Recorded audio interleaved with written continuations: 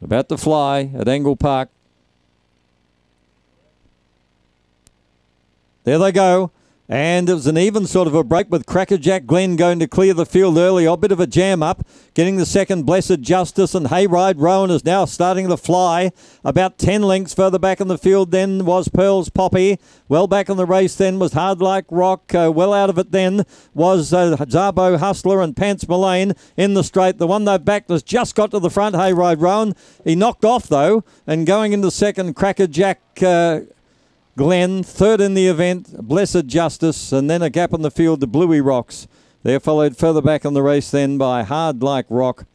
Back behind those Pearls, Poppy, Pants, Mullane, and the real mix-up early.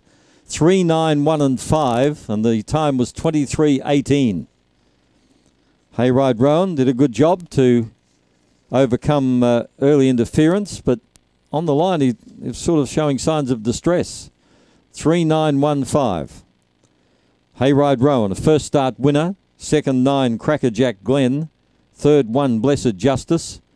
7, 16, 10, 07. And the run home, 13:11, is on the slow side. A neck by 4.5. A neck by 4.5, 23:18.